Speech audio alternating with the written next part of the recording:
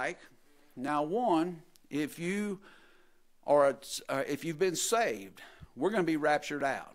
And if that happened today, that means we're going to be in heaven for 7 years. We'll go through the bema seat of Christ, and we'll get our trophies, or not our trophies, but our jewels, our crowns, and then we're going to be the bride.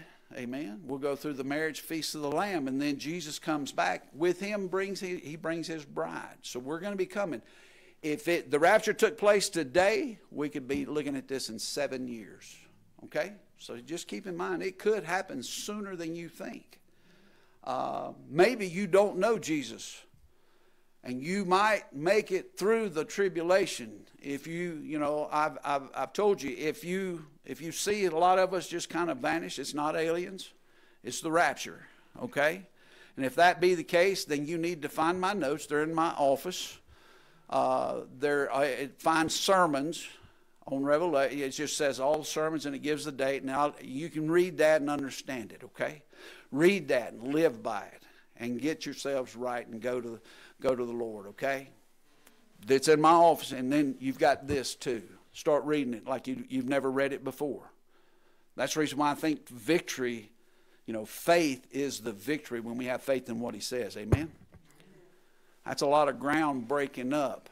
We've got a lot of visitors, and I got to make sure we understand where we're coming from. Amen. Now, if we've got to that place, and we've come back with Christ, and we've got survivors, and we see all those that are part of the first resurrection, point number 2 on the back of your bulletin, I filled in those notes for point 1, so you've already got that. But what will it be like? What will it be like? And I'll be honest with you, last week I was struggling with this, and I was trying to really find a good understanding of what that 1,000-year kingdom would be like, and I really read this passage as a passage that led us to believe it would be what was happening during the new kingdom, or the new earth and the new heaven. But as we get into this passage, we start seeing particularly in verse 20, and it says, in the center of 100 years will all be accursed. So that tells me that when we get to the new heaven and new earth, there'll be no sin. There'll be no presence of sin. There'll be no remembrance of sin. But during this 1,000-year reign, we will see some of it. And it's going to be very minimal, but it will be there at the beginning anyway. But let's look at it. Let's try to understand this a little better, what it'll be like. Unlike anything we've ever seen, I'll tell you that. The biggest part is that the darkness has been removed. You don't have the temptation that we have today. You don't have it in your face every time you turn around. And we're going to see that at the prophet Isaiah, he brings it out in a way that we can actually visualize and have hope of what it will be like. Now, we're going to have, those of us that will be raptured, we will have our glorified bodies. This is going to be for especially those that survive the Great Tribulation. They'll still have their human bodies. They will still have laws to be abided by. Those that are part of the bride, we're going to be there in Jerusalem. We're going to be ruling and reigning with Christ. Amen. So this is kind of a picture of what it's going to look like to us as we look out, and how the world will be governed, and how things will be different than they are today. It's almost like you're getting a foretaste in a movie, what it's going to be like. This is just all prophecy. It hasn't happened yet. But the best I'm praying that the Lord will fill in the blanks and paint the pictures and help you to understand, so that we can look forward and glorify His name, because He's done this for us and those that need another chance. Amen. But as we go to that passage that Cheryl read, and it is a beautiful picture, and we pick up at verse 17 in the chapter 65 of the book of Isaiah. Mark that in your Bibles, because in Revelation we only see the 100-year honeymoon is what I'm calling it, but the 100-year kingdom is only 3 verses long. But if you go back to the Old Testament and the prophets, and we can see a better picture. So this chapter 65 gives us, first off, verses 17 through 19, we see that we can enjoy what God has created and no bad memories. I like that. I wish we could do that today, just like Cheryl said. The ways of the darkness have been removed. We don't see those, and they've also are going to be dealt with differently during this time. And there's going to be, instead of hatred and dissent, we're going to see happiness and joy. That's quite a contrast of what we're used to. And I believe during the millennial reign that when Jesus is on the throne, goodness is going to prevail, not the darkness. And I believe that's important for us to look forward to. In verses 17 through 19, saying, behold, I create new heavens and new earth. And that means that he's going to clean up what we've got. That is not the new heaven and the new earth that we'll talk about in a couple chapters. Maybe the next chapter, but we get there. But here's the thing is, he's going to clean up this place. He's going to clean it up because a lot of it's been destroyed during the Great Tribulation, but he's going to clean it up. He's going to clear the skies. We'll have fresh air. The pollution will be no more. We'll see that he had made it all good, and he's going to also wipe the memories so that those things from the Great Tribulation don't weigh heavy on individuals. Can you imagine what it would be like to see some of the gross and the terrible things that the beast is going to do? How that in the town square we will see guillotines. And those who say, I will not worship the beast, I'm going to follow Jesus, they will have their heads cut off. Those are the things that they have witnessed, and it's good that he's going to clean their minds. Not only has he cleared the skies, cleared the ground, but he's going to clear our minds. And it goes on, the former things shall not be remembered or come into mind, but be glad and rejoice forever. That which I create, not created, but what I create. For behold, I create Jerusalem to be a joy. You pick up any international paper today, is the story talking about Jerusalem going to be joy, or is it going to be wars and rumors of wars? You see, that's the way we gear everything. It's the negative. It's how we're fighting against. And that's where Jesus, when we think of Zion on earth, that's Jerusalem. And I believe that if we read this, I create Jerusalem to be a joy and her people to be gladness. People will be happy about what's happening in Jerusalem. You got to remember, Jesus is on the throne. We're going to be there helping to rule and reign.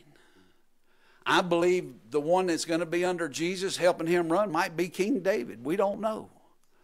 But just listening and trying to think of what it'll be like. But it's going to be fair. It's going to be good. Nobody's going to be put down. Nobody's going to be objected to as far as they keep God's word. I will rejoice in Jerusalem and be glad in my people. No more shall be heard in it the sound of weeping and crying and distress. It hadn't been too awfully long ago that if you looked at a picture of Jerusalem, the background was all on fire. You remember all the fires and how they were having all the turmoil there? You've got all these, the Arabs and all, it's just a mess over there. That's going to be cleaned up. It's going to be a happy place. I hope you see that, and I hope you understand that. But not only that, but if we get to verse 20, we'll see that the age of people will go back to the times of Genesis, the first several chapters, and the ages like Methuselah. Now, how old was Methuselah? It was 900 and something, exactly. 969 years old. Ray's trying to catch him. I can pick on Ray's my brother. But here's the thing. Well, that's 90 you are. That's right. 4th of July. 4th of July, you'll be 90 years old. Amen.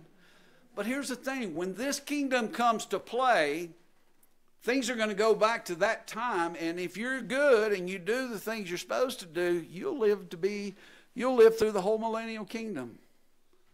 You won't die. You will have the ability to enjoy life. We don't have the struggles. We don't have the constant darkness dragging us down. The constant opposition to good. We'll be able to live and be joy. And, I learned a long time ago when I was a manager in a manufacturing facility, the stress level that I lived was actually killing me. Then I become a preacher, and I lost hair and turned white-haired, and I mean, it just all went crazy. I thought it'd be less straight. No, I'm just kidding. I'm happier now than I've ever been, but I just don't have all that darkness and just the things that would push against me, that would keep me out of church. We need you to work on this on Sunday, and I said, I'm not going to do it. And that's the fight that we have today, and it was dragging me down because of the darkness, and it was all about today and the almighty dollar instead of the kingdom that Jesus is going to bring and rule for 1,000 years. You know what? We're not only going to be there, but we're going to be judges of those during that time. And I believe that's something that, as we read in verse 20, it says, no more shall there be in it an infant who lives but a few days. Hallelujah. Be no more abortions. There'll be no more kids on the street trying to figure out how they're going to get their next meal. The pictures that you see on TV, it used to just really break my heart. You know, a child sitting in a sewer trying to dig out little pieces of food so they'd have something to put in their little belly. It'll all be in the past. We won't have that here anymore. It says the old man who does not fill out his days. You know, we just celebrated John going to heaven. John he was 89. He'd have been 90 July the 5th. And we considered him an old man. But there are people die every day. How many times do you pick up the paper and you see somebody 20-something years old that's been shot? Or somebody that, because of the ways of the world today and the darkness that we have here, they've lost their way in life and they overdose in drugs. Do you see the powers of darkness and how they shorten life? I believe we have something to look forward to, and hallelujah, I look forward to those days to see a man that if he lives to be 900, you'll say, look at that man. He's just been good. God has blessed him. And we can go to them and learn and see and understand. And I believe that's something we've lost our way. My grandpa used to always say, you know, if somebody's there and they're old, you need to find out or learn something from them. And I used to just argue with him. He said, I'm learning in school. I'm learning from this person or that person. He says, nothing takes the place of what they saw before evil. And if you'll look at your life, where you were born and as you grow, the evil is up, up, up, up, up. And when they go back and you can look back, and I can remember even in my age, and I'm 61. I have to think about it. And I'm the young'un of the bunch, some of you. But I look back, and I can remember growing up, yeah, I used to skip school. Shame on me. But I skipped school to go hunting or because I'd been fishing all night or gone coon hunting, whatever. I mean, I shouldn't have missed school. I agree with that. But it wasn't because I was out tearing up the town. It wasn't because I was doing drugs. It wasn't because I was looking for darkness to get into. Times have changed. And I'm looking forward to the day we don't have to see that. And the verse goes on, it says, and the young man shall die 100 years old. Now we're going to still see death there in 1,000 years. But somebody dies at 100 years old, we will say, man, what a young person to die. But the next verse is what makes me know this is talking about the 1,000-year kingdom, or the next sentence. It says, and the sinner 100 years old shall be accursed. You see, I've often wondered why Jesus is on the throne. We're here to rule and reign and to be judges. Now, we're going to talk about the great white throne later, and I'll bring that up here in a second. But this 100 years, I believe that when you do wrong, it's going to be dealt with the way God intended it to be dealt with.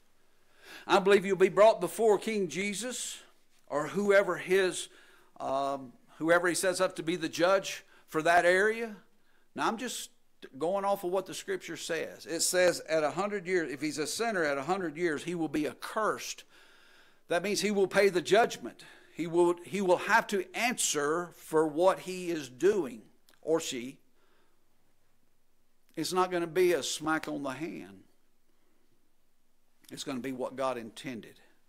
You read the Old Testament, some of their laws and some of the things that were going on there, and you'll see that it can be pretty vivid at times. But we will see that sin and darkness, as it tries to come out, the leaders and the rulers of darkness are gone. But we still have people on planet Earth that have this sin-tainted flesh. Satan is in the bottomless pit. Amen? The world will be led in the right way because Jesus is on the throne. But we're still dealing with the flesh. And there will be those who will have that come out. God's going to deal with that. Amen? So let's get back to the happy stuff. In the next few verses, 21 through 22, we will enjoy working. Andy said that when he filled in for me last time. And I was sitting there, I said, what? How many of y'all remember just enjoying work? Now, some of us did. I mean, it was give us something to do, and we had some things that we liked about it. But I'm talking about we will be eager to go to work. Now, think about the society of today. How many of you go to the restaurant and they don't have certain meals, or they've had to be closed because people don't want to be servers? I mean, that's something we deal with today.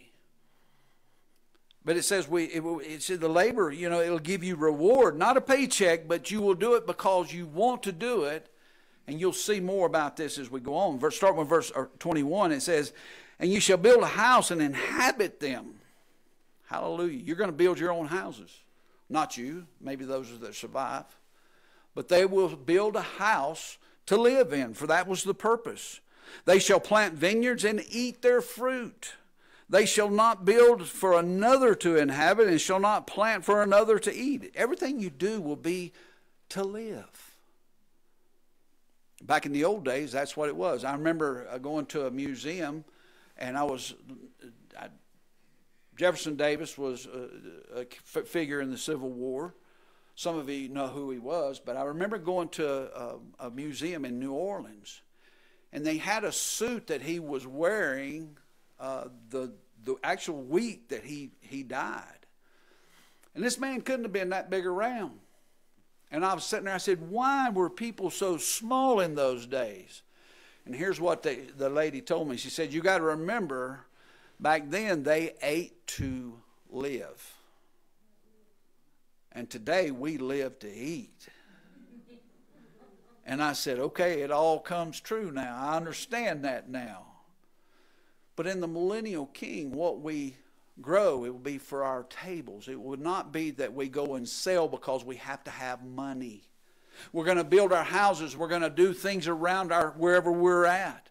And we're going to see that the food that is being produced in the garden is going to be eaten by the family in that house. Man, that's a change from what we see today. Because they get up, they want to do these things. I don't believe there's going to be manufacturing facilities. I believe people will have the means to take care of themselves. There may be stores. I don't know. It doesn't say anything about Walmart in here. But, it might be a community effort where that you go down the street, like it used to be. Hey, brother such and such, I need some plates. I've got some bowls. Let's swap.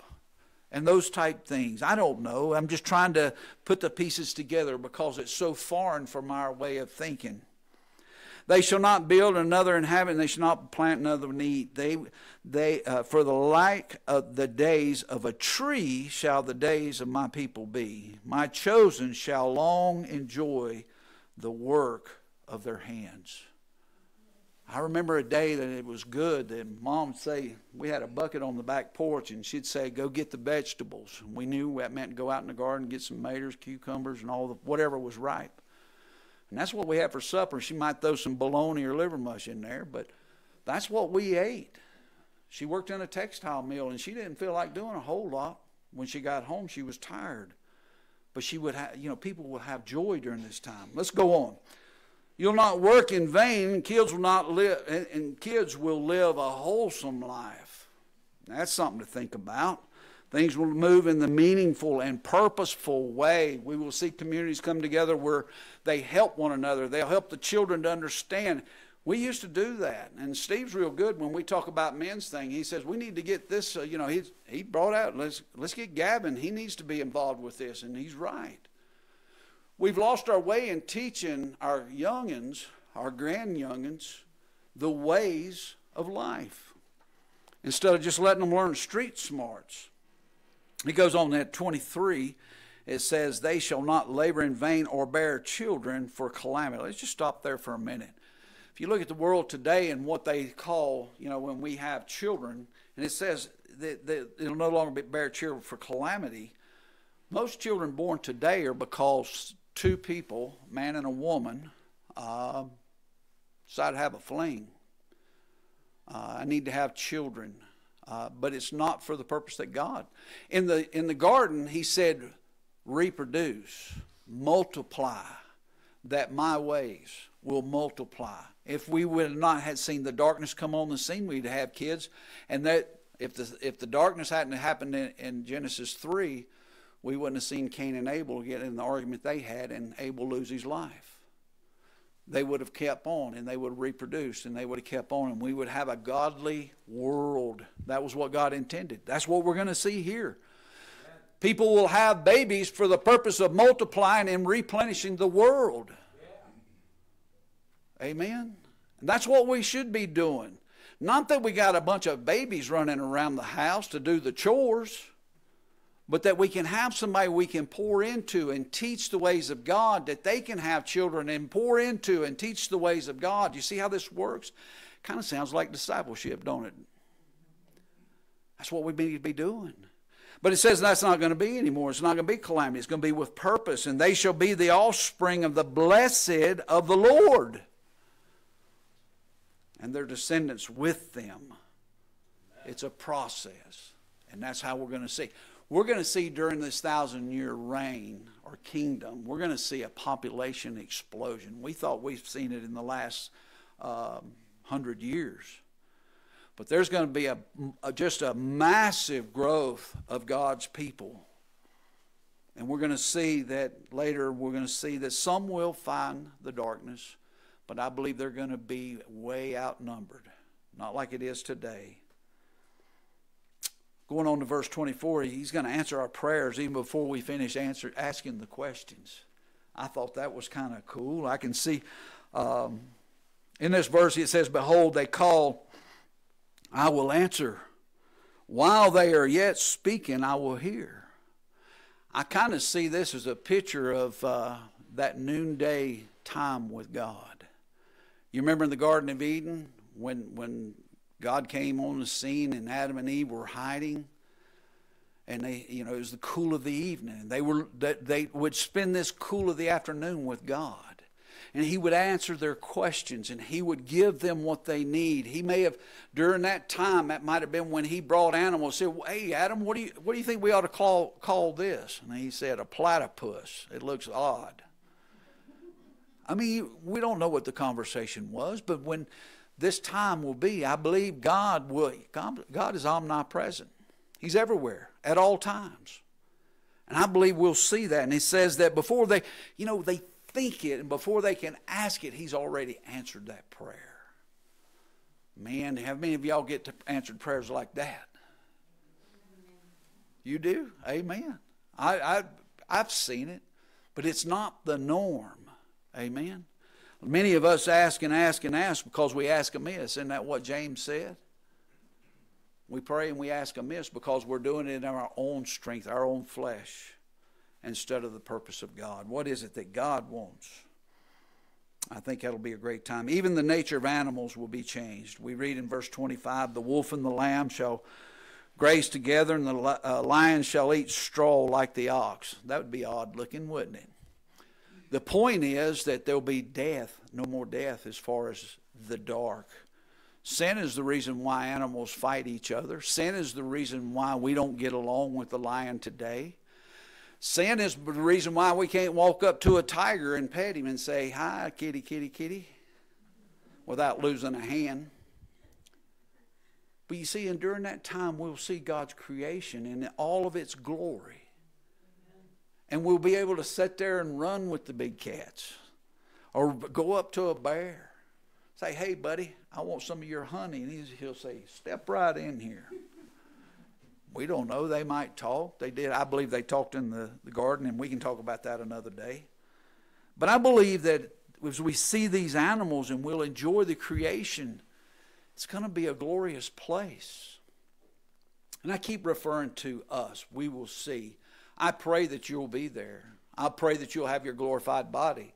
And even though we're there to rule and reign with Christ himself there in Jerusalem, I believe we are going to be able to enjoy this just as well. I believe we're going to see the glory of God as it's intended to be. And I thought it was kind of funny. Not funny, but it goes that last little part, there's a comma, and it says, the dust shall be the serpent's food. And I thought, that picture is still there, and the serpent is still going to be slithering. I believe that what darkness has done to this world, that God, he forgives and he forgets when it comes to us. But when Lucifer did what he did, until he's in the lake of fire, he's not going to let it go. And that's the reminder that we will have right there, I believe. It goes on to say that the animals or all that, it said, they will not hurt or destroy in all of my holy mountain, says the Lord. 1,000-year honeymoon. It's going to be great. Wouldn't you say? That's something to celebrate. Real quickly, point number 3. In 2 Peter we read, and I'm not going to read the whole passage, but I want us to see that Peter even tells us in the New Testament, some 2,000 years ago, that we need to look forward to this time because it'll be a purging. We've seen the darkness go away, and as we look forward to it, how should we be living today in relation to what God has prepared and going to do for us when that happens? The day of the Lord is very important when we speak of that, and this passage always, it also gives us that. But point number 3 is, why will it matter? Why will the 1,000-year kingdom matter? Why is it important to us today? And Peter brings it out very clear. We got to see why it matters, that we might change maybe the way we perceive or move forward with life. I want us to see that he promised us, and in verses 3 through 7 we read about verse 4 where it is promised of his coming. We look forward to Christ coming back because it says the day of the Lord. The day of the Lord is when he returns, not the rapture, but when he actually comes to earth. And he goes on, verse 7, it says, by the same word, the heavens of earth that now exist are stored up for fire, being kept unto the day of judgment and destruction of the ungodly. We will see at the end of the 1,000-year reign the great judgment, and that will be our next part of this series. We will see that they will be taken care of, and that will be purged by fire. Now, the earth in chapter 6 of the book of Genesis was destroyed by what? Water, the flood. And this verse, he also talks to us in that. In verse 6, it said, by the means of the world that did exist was deluged or submerged with water and perished. The ways of Genesis, chapters 1 through 6, we see a lot of things happen. I believe they were very smart, and I've had conversations with people. They had a lot of technology back then, I think. But all that was wiped, and it was undone. And God said, I'm going to do it with fire next time around. But the other reason why it's so important that we look forward to this 1,000-year reign, and I was reading commentary, and I think I might have mentioned this last week, but somebody said, why does Jesus put Satan or the dragon in the bottomless pit for 1,000 years and let him loose? He says, well, you tell me why he let him go into the Garden of Eden, and I'll tell you why he does that. We don't know why God does things. And I don't want to get into a big theological discussion, but I believe that we have a heavenly realm where there's people or angels and darkness. And we read it in Scripture, the unseen realm. Me and Andy were talking about it last night. We don't understand, but he loved that. He created that just as he did human beings. And when the two come together and the 1,000-year reign, it's going to be a great time. But we have to understand that God has a purpose, and it's not always ours to know that. But I believe we have that to look forward to. But primarily, it's the very last chance for people to get saved. He's going to give them 1,000 years to see that God's way is always the best way. That's the reason why the song we sing, faith is a victory. When we have faith in God's Word and we understand His commandments because He's promises He's going to take care of us, in order that we might glorify Him. Even Jesus on His walk while He was in ministry here on earth for those 3 years in ministry, He always said, I do this to glorify the Father. When we look forward to the kingdom, the 1,000-year kingdom, we can tell people about it. Wasn't that what I asked you at the introduction? How much do you know about this 1,000-year kingdom?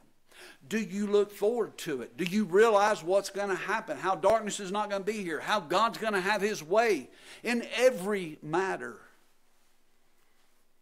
We're going to see another big fight between Satan. He's going to be loose for a little bit. And we're going to see, while we're here on this earth, ruling and reigning with Jesus in Jerusalem, we're going to see the Father step up and take care of something. I'll save that for that sermon. But we have this all to look forward to because it will be the very last chance that some will have. Everything will be exposed. Everything that's done on earth will be exposed. Everything that's wrong will be exposed. We will know right from wrong, and we will do the things that are called according to His will. And at the end of it, we will see the great white throne. We'll speak about that in a couple weeks.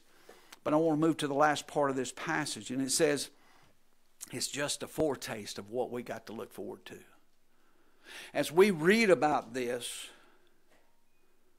we have to understand that when it's all said and done and we see the new heaven and the new earth, capital N's and E's, we can't even imagine what it's going to be like.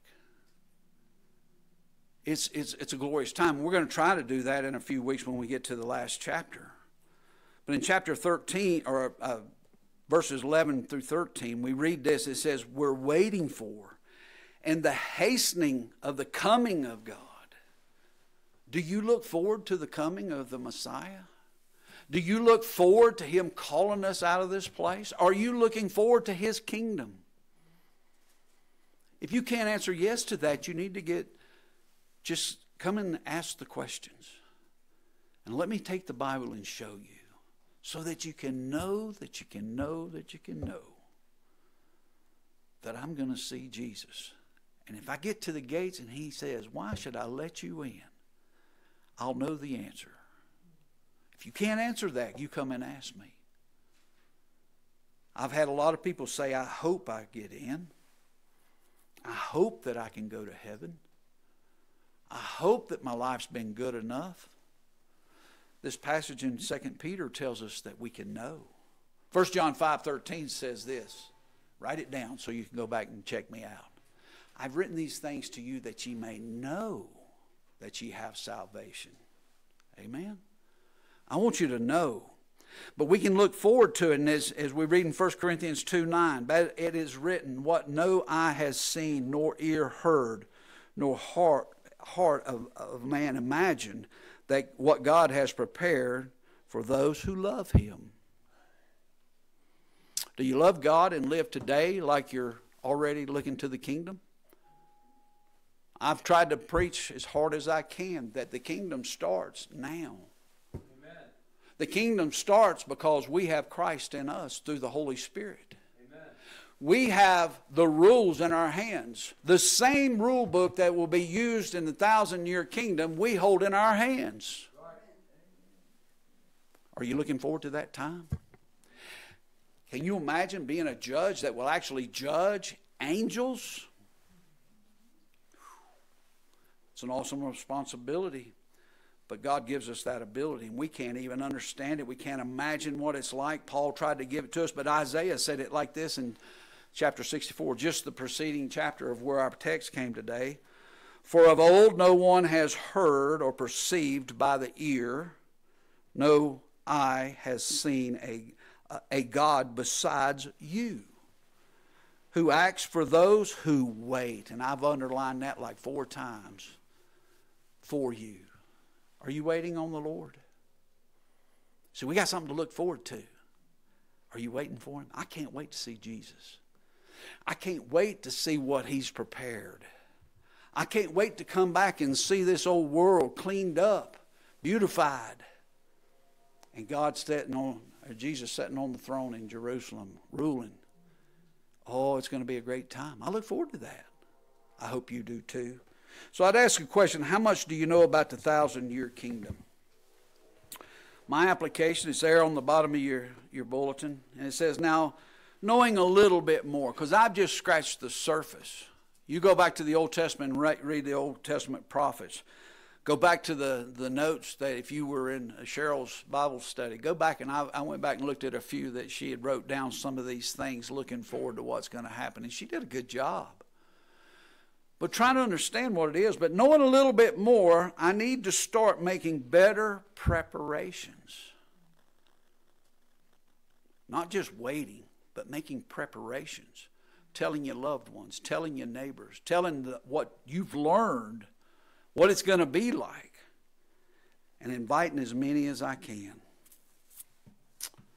I can't wait to get to heaven, but I can't wait to see what it would have been like if Satan hadn't showed up. I'm looking forward to seeing Jesus on the throne. We always talk about Him being the King. I'm looking forward to that. And 1,000 years, and I didn't cover that, but in 2 Peter there, that's where you read 1,000 years is as a day. And that's the reason why we have the day of the Lord. That 1,000 years of Him being here, it's going to be great.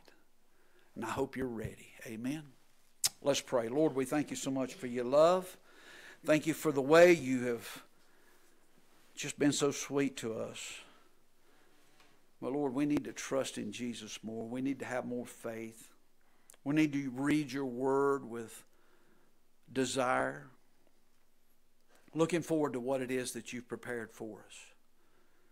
But before we can have an understanding of that, let everybody that's here today, through Your Holy Spirit, be drawn and understand that You sent Your Son to die on a cross that we might live, to wash our sins away, to give us a robe of righteousness, to fill us with Your Holy Spirit, to give us the ability to understand Your word. There's so many things You've given us. You've been so gracious to us. Lord, let us hold those things dear. Let us hold them as truth and live a life today helping others to see Jesus through our lives. As Gavin and I were talking earlier, let us manifest You and all the greatness that You've given us in Your word and through Your Holy Spirit, that others will be drawn, wanting to know more. And I pray that we would be the best lights that we can be. I thank You for what You're going to do. We ask this all in the name of Your Son, Jesus. Amen.